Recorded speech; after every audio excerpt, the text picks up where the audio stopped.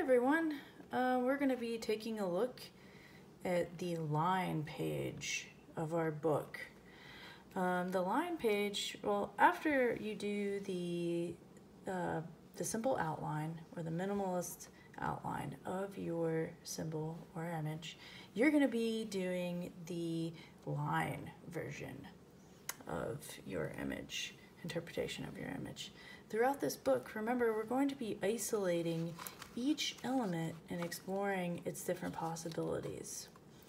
Artists use each one of these elements to create a different message or feeling in their work.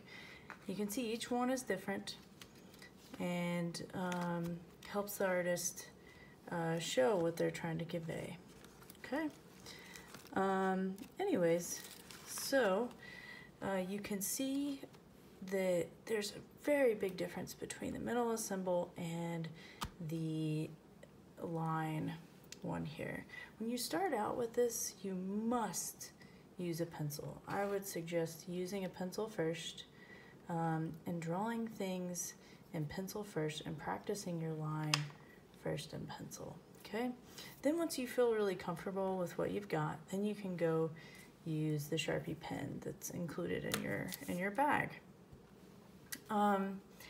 So anyways, let's talk a little bit about line and the different possibilities with that. Okay, line is much more than just outlining something in one, just the same type of line. Okay, line can be used to convey movement, can be used to convey texture.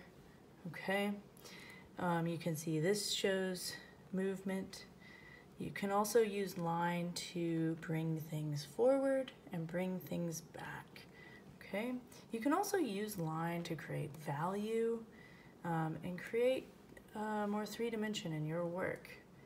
Okay, so even if you can see there's varying thicknesses of line, not all of them are the same thickness. The thinner lines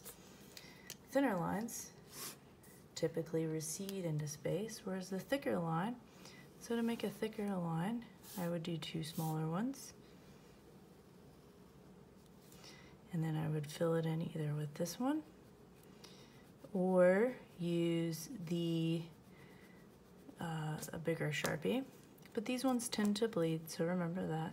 This pen does not bleed, which is really nice. So you can fill this in this way.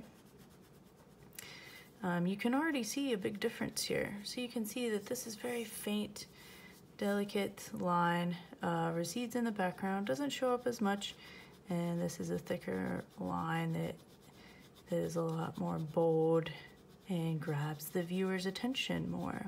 Okay, you can use the line if you move your pen quickly to create hatching. This also shows some movement, so creating darks and lights. The closer you have the lines together, the darker the value is, right? So if you move your pen quick, let's do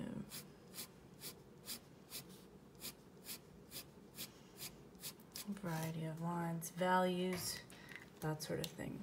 So take a look at these examples.